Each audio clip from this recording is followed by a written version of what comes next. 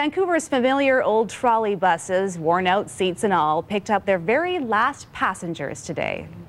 Broadway is next.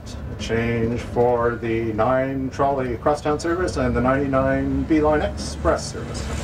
TransLink is retiring the Flyer E902 trolley buses after a quarter-decade of loyal service. Angus McIntyre, a veteran transit operator, has been steering the trolley buses since they first took to the streets. August 1969, the week after Woodstock, is when I started.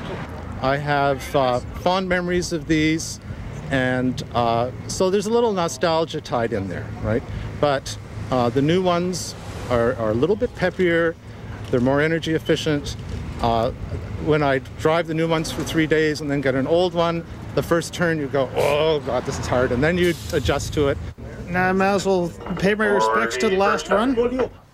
The older buses now give way to a new generation of Flyers. These state-of-the-art buses have 0 emissions, lower floors, and more room for standing passengers.